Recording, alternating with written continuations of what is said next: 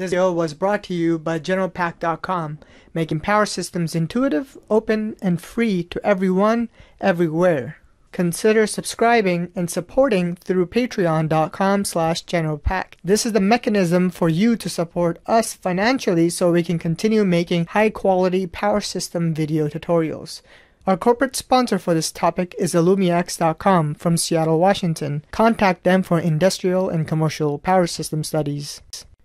Why we use per units in power systems, Part 2C. In this video, we will demonstrate another advantage of using per units in power systems. Now, let's start with the basics. In order to perform power system analysis in power systems having one or more than one transformer, which usually is the case, we have to convert a transformer into its equivalent circuit, referring to either the primary side or the secondary side of the transformer. There are formulas to achieve this, such as the transformer turn ratio, voltage formula, impedance formulas, etc. Impedances on primary side should be multiplied by the square root of the turns ratio to give the secondary side impedance. We have to find the leakage reactance and magnetizing currents as well. However, when a transformer is transformed into per units equivalent, the need for tedious calculations performed to refer the transformer to either the high voltage side or the low voltage side is eliminated. The magnetizing currents are neglected, and even there is no requirement to calculate impedance on different sides individually.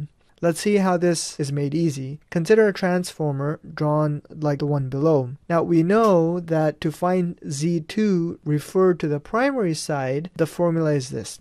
Z2 is equal to the number of turns on the secondary side divided by the number of turns on the primary side squared, which is n over 1 squared, times Z1, which is the impedance on the primary side. That will give us n squared times Z1. Next, we calculate the per unit impedance of Z1. Z1 pu is equal to Z1 over Z1 base, which is equal to Z1 over V1 base divided by I1 base. And that is equal to Z1 times I1 base divided by V1 base. And as we substitute the value of Z2, we get Z2 pu is equal to Z2 divided by Z2 base. And that is equal to Z2 divided by V2 base over I2 base. And that is equal to Z2 times I2 base over V2 base. And that is equal to n squared times Z1 times I2 base over V2 base. We know that the formula for transformers that relate turns, voltages, and currents is equal to 1 over n is equal to V1 base over V2 base, which is equal to I2 base over I1 base. See, there's an inverse there. And substituting these values in the equations of Z2 per unit, we get Z2 per unit is equal to n squared times Z1 times I2 base over V2 base. And that is equal to n squared times Z1 times I1 base over n times 1 over n times V1 base. And we simplify this to get simply Z2 per unit is equal to Z1 times I1 base over V1 base. Hence, we prove that the per unit impedance of primary and secondary side are equal in magnitude. This means that calculating per unit impedances of either side is enough to analyze a transformer.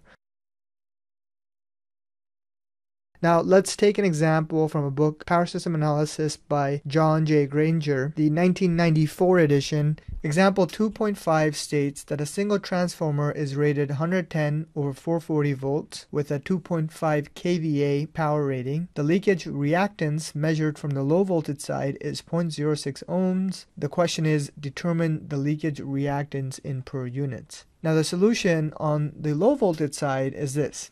We have Z base, which is equal to 110 volts squared divided by 2.5 times 10 to the third VA, which is voltage squared over power. We get 4.84 ohms. Now the per unit Z pu is equal to 0.06 divided by 4.84 base, and that is equal to 0.0124 per unit in terms of the leakage reactance. By doing so, this two-step calculations, we know that ZPU on both sides, i.e. the low voltage side and the high voltage side, is equal to 0.0124 pu. And because of our derivation early in the video, we know that if we calculate it by using the impedance referred from the high voltage side, the calculation would be lengthy, but results is exactly the same. This concludes that if we want to analyze a transformer, we would simply calculate the per unit impedance on either side of the transformer. In the next video, we will see the case of multiple transformers in power systems. Now, we hope that you have a continued interest in this topic and series as a student or professional. We also hope that you find this content useful and enlightening. Please consider subscribing to generalpack.com